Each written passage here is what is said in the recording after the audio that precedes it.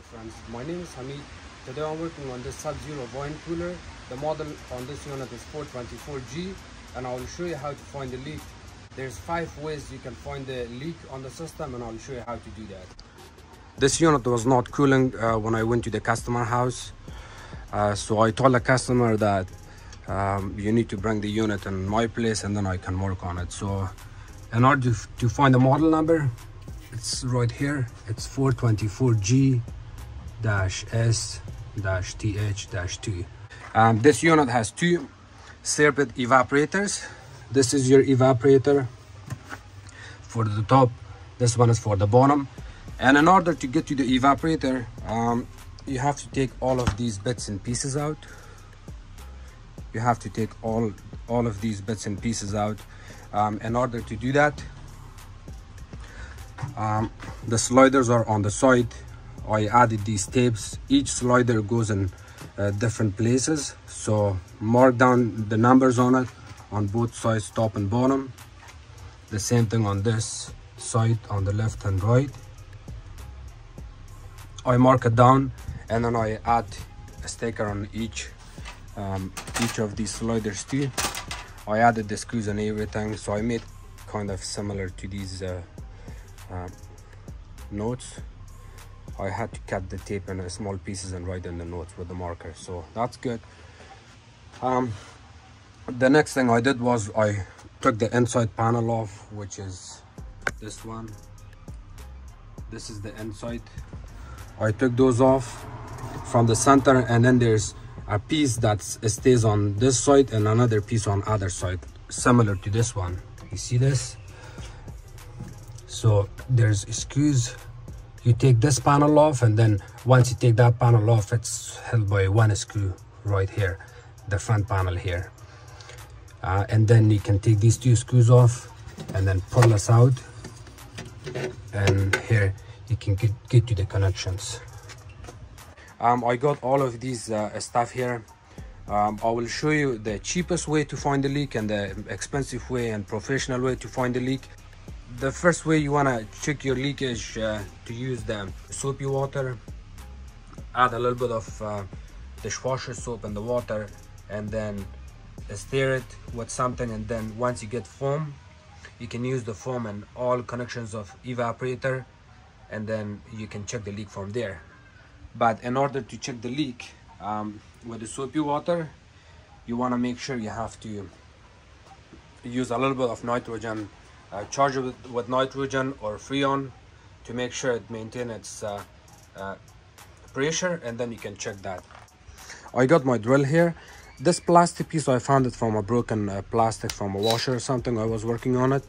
I put this in the drill and I'm gonna stir it now. Here you can see. I'll put this on the side right here, and I'm gonna spin it.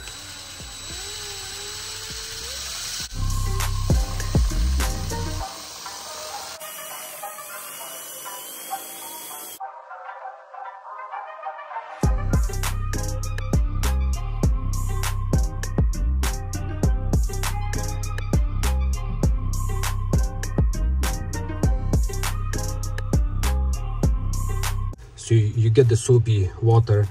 Try your best to find the place that has more corrosion buildup, like this. So look at the evaporator on this one with its connections here, the capillary tube on the heat exchanger, the way it goes to the evaporator. See, we got lots of corrosion buildup here. And look at the bottom one.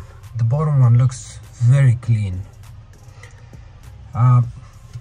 It's possible we may have corrosion buildup here.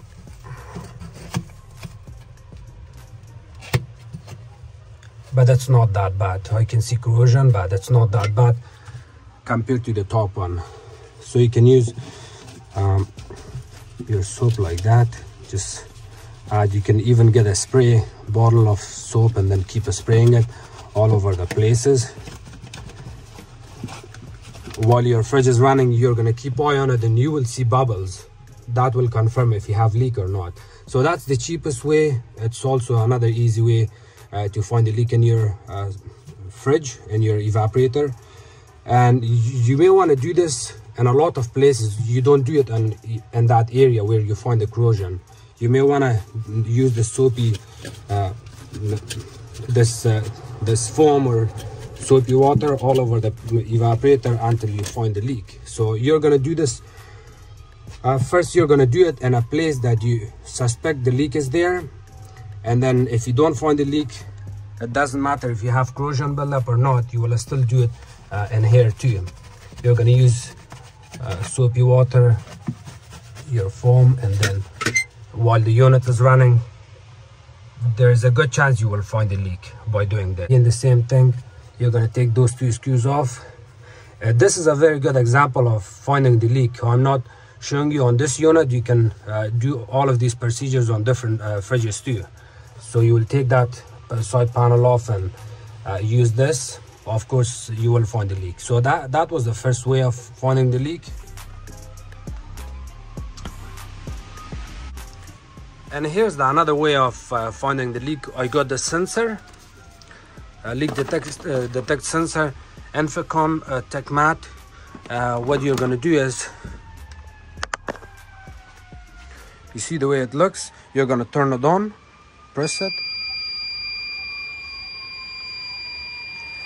It's going to make this noise for a couple of seconds.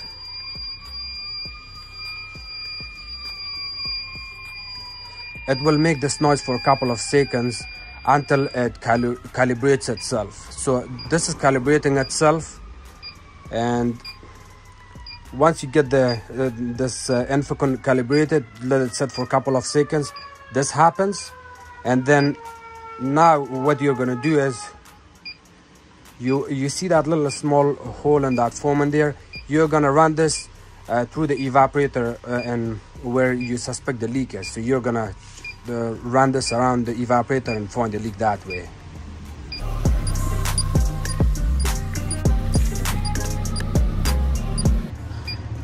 Okay, so what you can do is you're gonna hold your sensor and then run it through.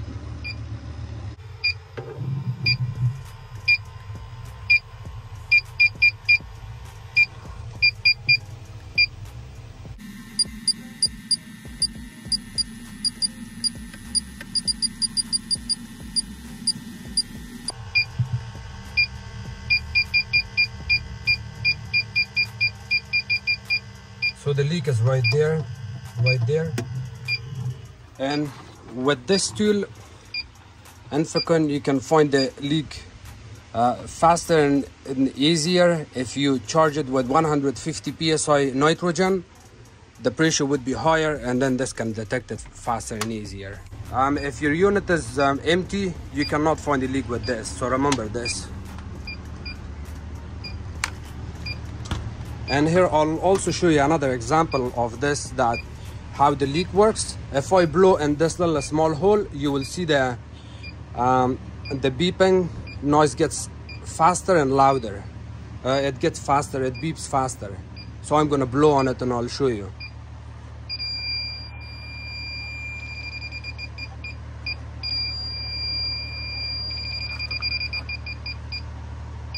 See, I keep blowing on it, and you can you can see the beeps.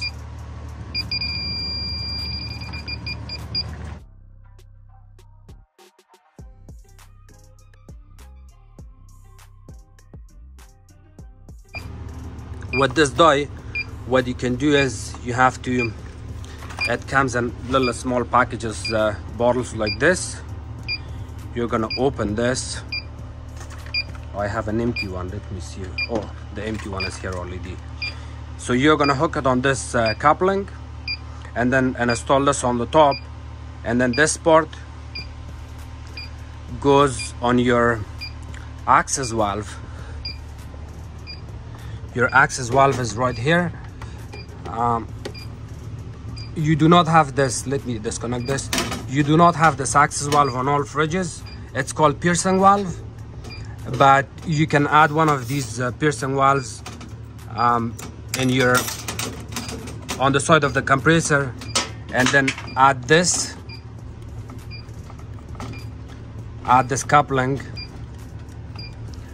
when this little small bottle is filled with dye, what happens is, let me open this. So it stays filled like that. So the dye will be right here. You're gonna open this piercing valve. If you don't have a piercing valve, sometimes they have access valve, or you can install access valve. The access valve would look similar to this, and it will be on the side of the compressor that you're gonna install it on the low side.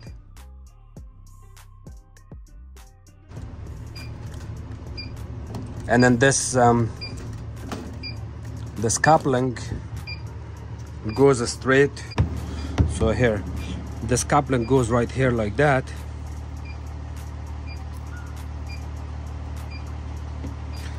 And then after that, you can inject your dye by turning this. Keep turning it. You're gonna inject the dye inside of the system.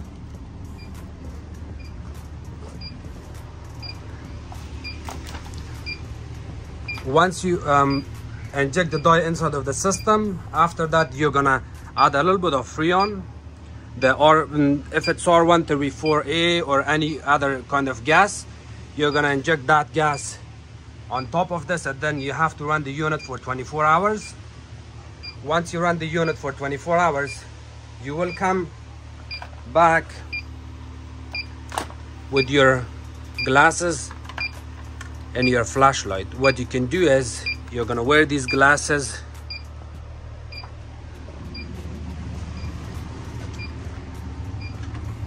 while the unit is running.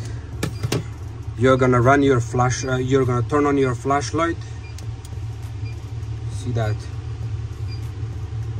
I already added dye on this system, and I was running this unit. So if you wear these glasses, you can see the leakage very easily. Let me see if I can somehow bring this glass closer to the camera so you can see it. But I'll show. I don't know if you can see it on the camera or not. Look at the leak right there. You see that white spot? That's where my leak is.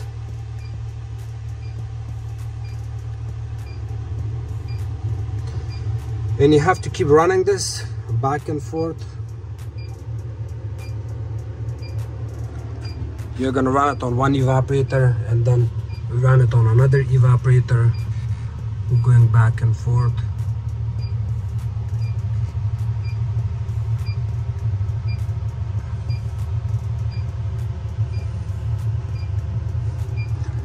You may also want to take this insulation off, and later on you can add another piece, because you don't know. If you're assuming that you found a leak and there might be another leak, then you're going to make a mistake. So it's important to get rid of these insulations if you're looking for exact leak. And then once you find your leak, you're good to go after that. So I got the light here, and you can see the leak right there, that white spot. But somehow I'm going to add something under this flashlight, and I'll hold this glass.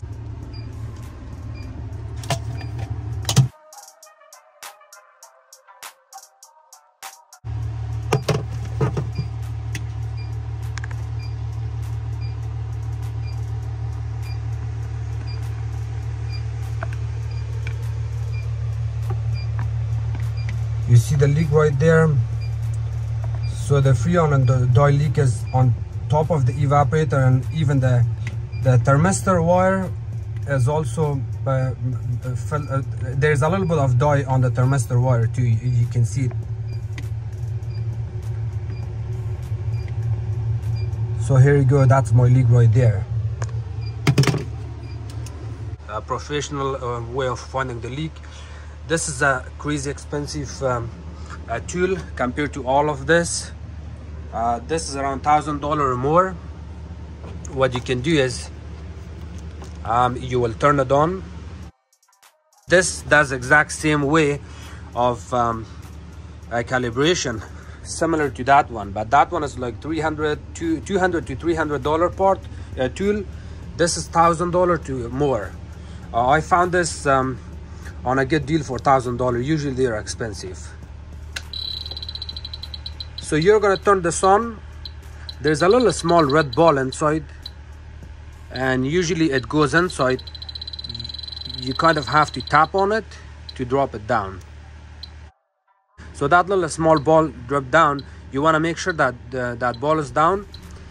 You're gonna run this for a couple of seconds, exact same thing you did with that one. It's gonna calibrate itself, and then what you can do is you got a small, medium, large. You're gonna go on large leak size.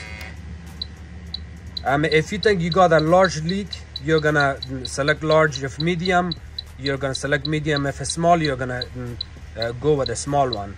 So my leak is a small because when I was checking my unit, it had a small leak. So you're gonna select a small on this EZ-10 Pro.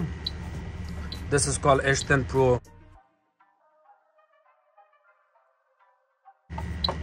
And I've been using this for a year now. I'm super happy with this.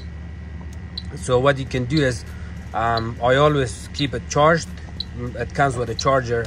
In order to find a leak, you're gonna make sure your unit is running. If the unit is not running, you cannot find a leak with any of this. With that, and soapy water.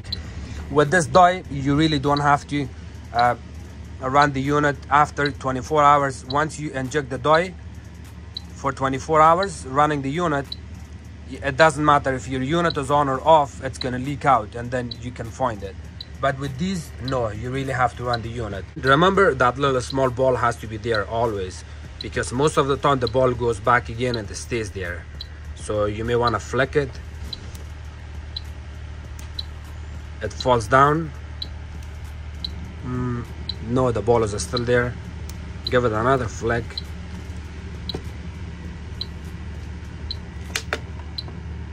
Okay, the ball fell down.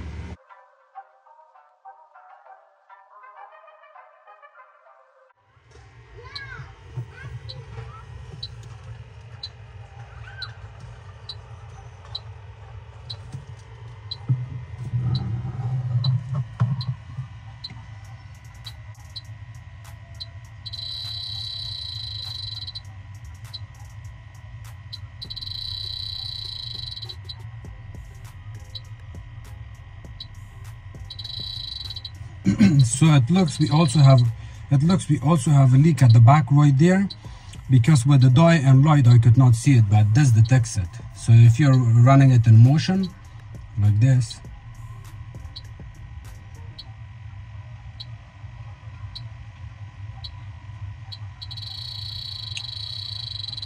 so I have one leak right here, the another leak is in there.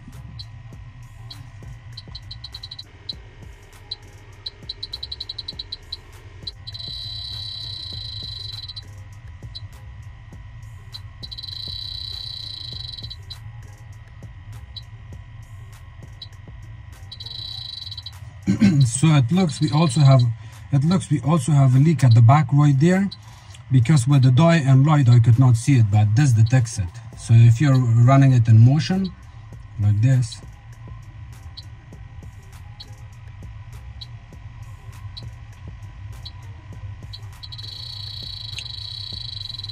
so I have one leak right here, the another leak is in there.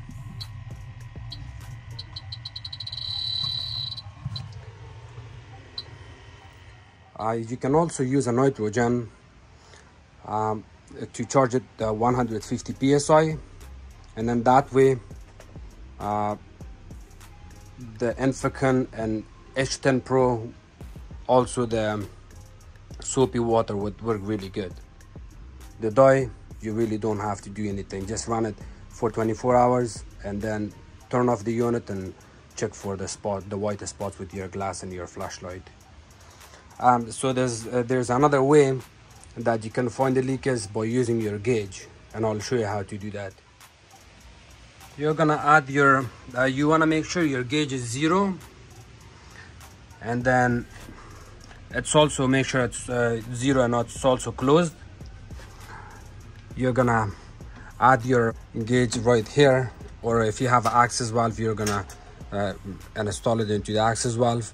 or if you have a piercing valve, of course it will be closed. So you're going to open it, and when you open it, let me put this right here. When you open your access valve right here, the piercing valve, it should read on room temperature, it should read about 60 pounds. 50-60 pounds is okay. If it's less than that, then we have leak. So I'm going to open it and we will see. So you can open this too. And here.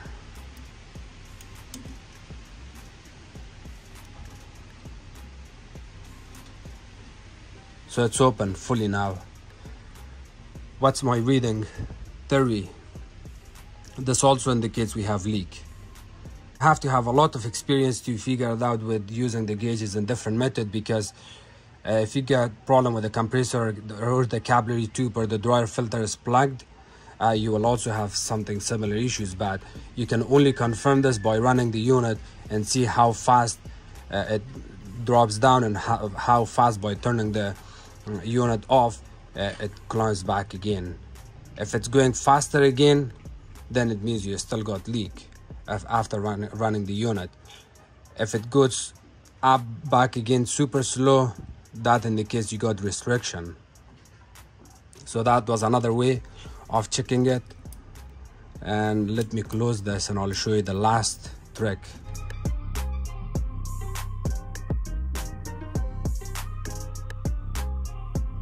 Here talking only about the residential compressors and leakage, not commercial, because I know some people would write down comments about commercial stuff, and I'm not going to argue with anyone because I'm working on a residential unit and it's general, and all the residential fridges, wine coolers, deep freezers, all of them, it's similar compressors, not exact same compressors, but the way you're working on it is kind of similar. You can find the same way of leakage. Okay, so the compressor that they have a relay capacitor PTC starter on the side, which looks similar to these ones. You can use your gauge and get the amperage reading. This can also show you if there is a leakage or not. So you're gonna select your amperage reading and select one side of the line on the compressor that goes. On the compressors that they have that little small control board, or they call it inverter board, they have it on the side. You cannot use this amperage reading method. Or a linear compressor, you cannot use this method. You can only use this amperage reading method on the compressors that they have relay capacitor or PTC starter on the side. It doesn't matter if it's this one or if it's another one, two of them. You want to make sure you get the last electrical line that runs off the compressor or goes to the compressor.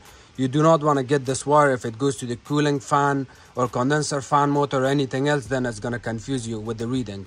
So always get one of your lines on the side of the compressor, select your amperage reading, and in general, the compressors on the room temperature when you started, it should run about 1.1 to 1.9 amps.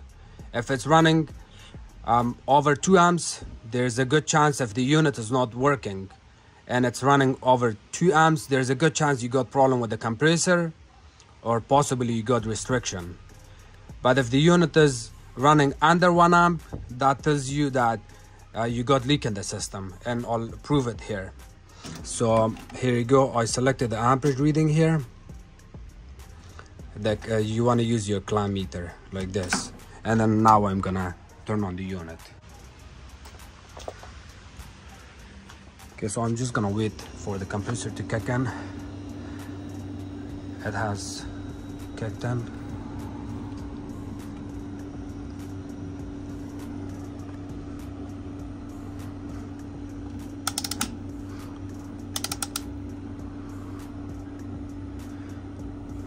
So look at it, that also indicates we have leak. Take a look at it. Just look at it.